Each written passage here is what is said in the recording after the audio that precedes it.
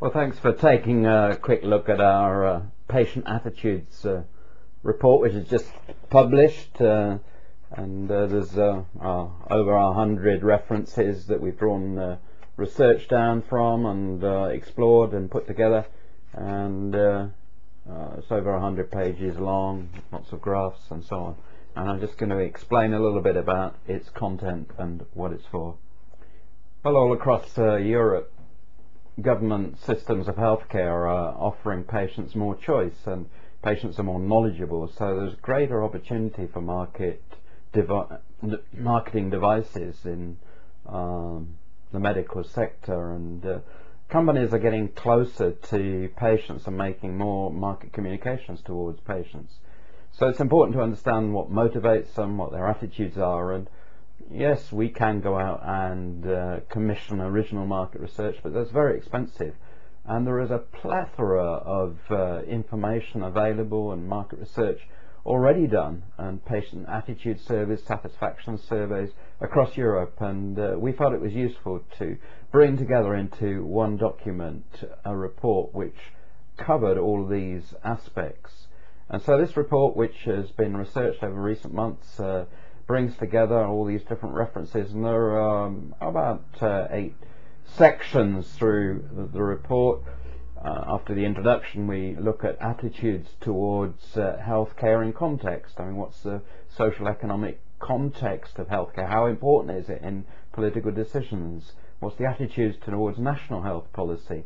What are general issues about pain and health generally? What about lifestyles and the willingness to change lifestyles? And what about spiritual beliefs and how do they affect people's attitude to healthcare? So that's sort of the healthcare in context, the first chapter of research findings. The second is attitudes towards research and medical technology, the acceptance of technology generally, and the attitudes to risk. It's an important subject really, and so we look at whether these attitudes are irrational, attitudes toward clinical trials, and the perceived risk of medical devices.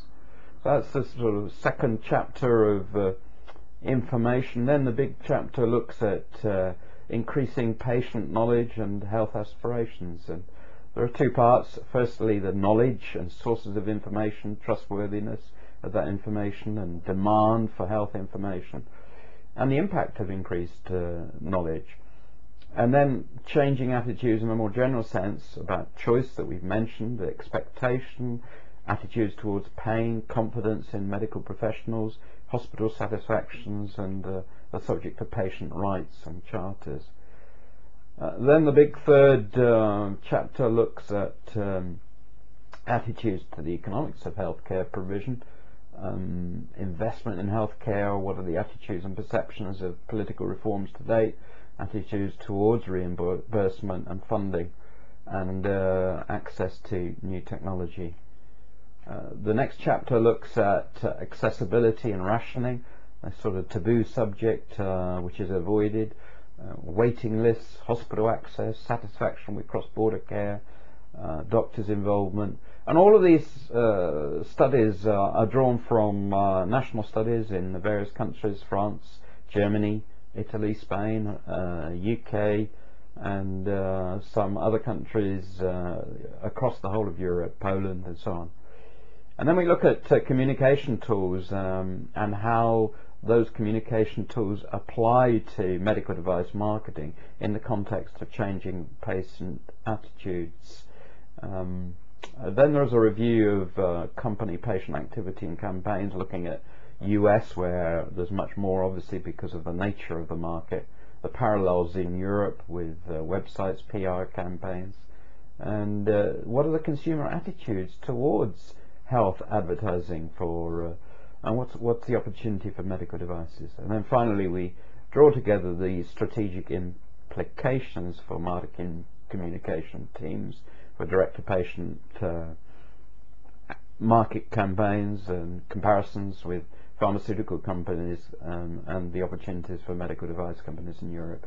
This is a compilation of over 100 pages of thickly filled patient attitude and satisfaction information and behaviour. So it's a great resource, and we would commend it to you to take a look at and consider the contents and access this report.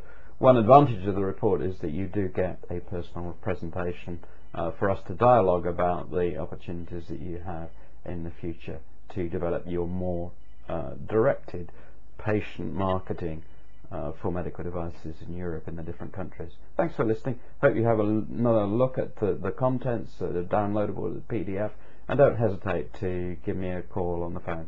Thanks then. Bye for now.